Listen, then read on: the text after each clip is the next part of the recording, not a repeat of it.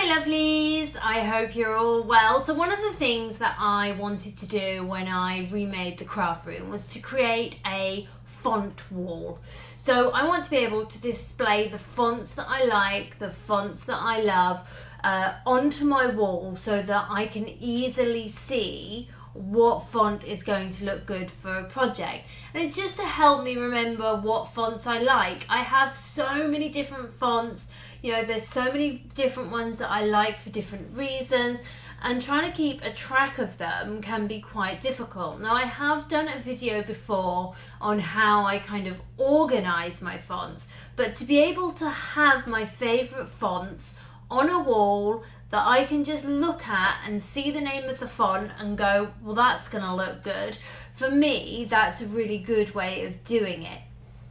So I'm going to use a site that I have shown you all before, which is wordmark.it. So you can see it's up here. So it's wordmark.it, and it is a great website for being able to see all your fonts. Now you can type in a word or a phrase and it will then show you that word or phrase in all your different fonts.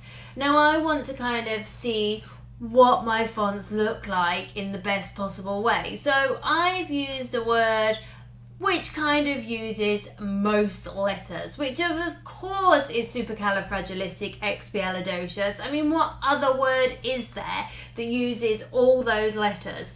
So once you've chosen your word or your phrase that you're going to use, all you're going to do is press enter. You can then see that it comes up with all your fonts. So all the fonts that you have downloaded onto your computer will be shown. Now the only fonts that will not be shown on this are the Cricut fonts. So you are going to have to do your Cricut fonts separately, and you'll just do that by typing them out in Design Space. It will do all your other fonts though, so you'll be able to choose which ones you like depending on the word or the phrase that you are using. So I just go through and I make a list of all the ones that I like.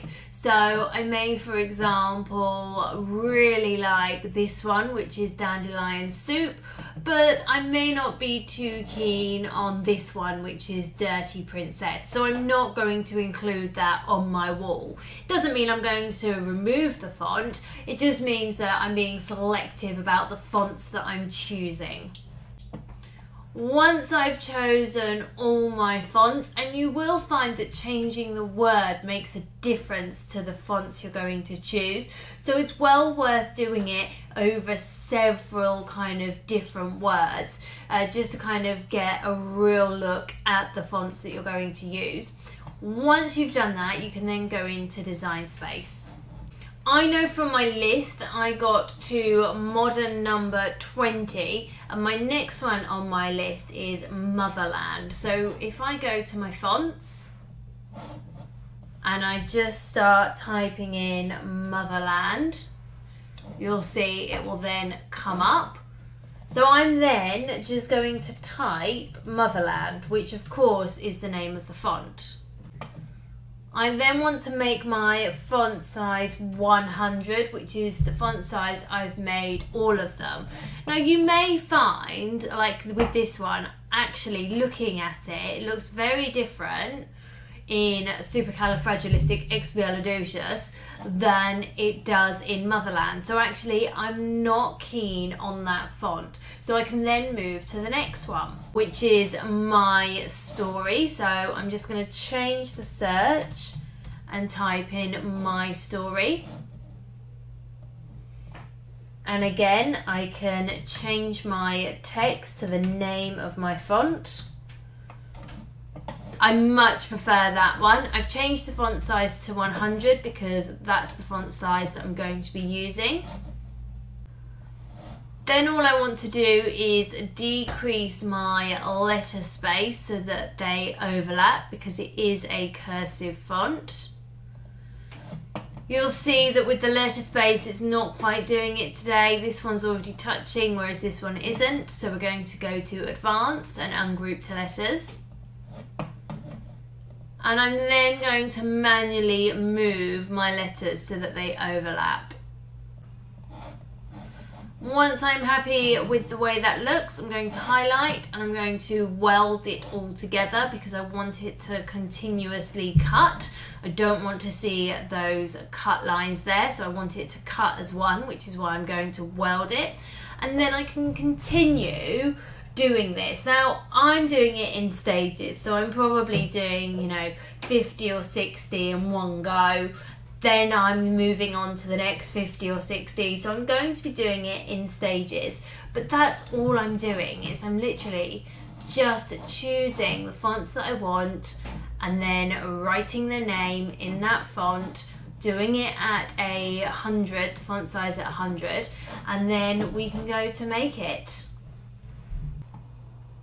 So you can see we've got 4 mats here. We've got one 12 by 24 and then it's done 3 12 by 12s. I mean, I could, if I wanted to, go back and attach those 2 mats together so it cuts as a 12 by 24, but I'm just going to leave it as it is because actually I'm going to do them in different colours, I think, because that'll look quite good. But you could of course do them all in one colour. But we can then go to continue. I'm using my Maker today, but of course if you've got any of the Explore machines you can use those. If you're using a specialist vinyl, so something different, so for example a holographic, then you're going to want to turn your dial to custom. I'm just using normal vinyl today, so I'm just going to use the vinyl setting.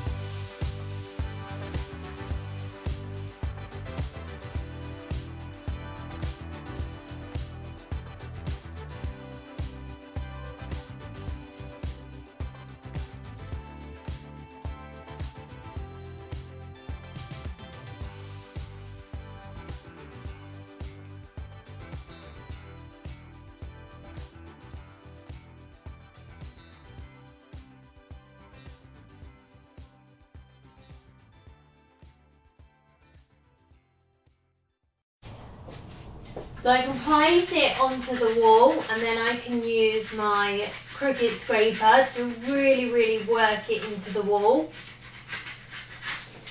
Now when it comes to removing the transfer tape, you may find that when you pull back, your vinyl is sticking and not sticking and it's a bit all over the place. So a really good trick is to get your scraper and then fold the transfer tape around it. So as you pull back, you are using the scraper to pull the transfer tape away and you're keeping it all nice and flush to the wall. And I find that that helps with really tricky transfers. So exactly the same with this one. We're going to come in and give that a good scrape with our scraper.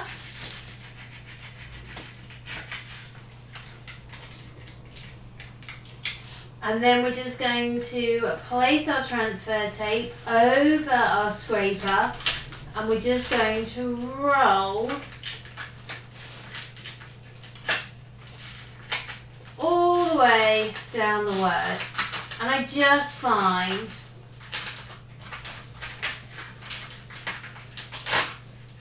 that this is a really good method of transferring.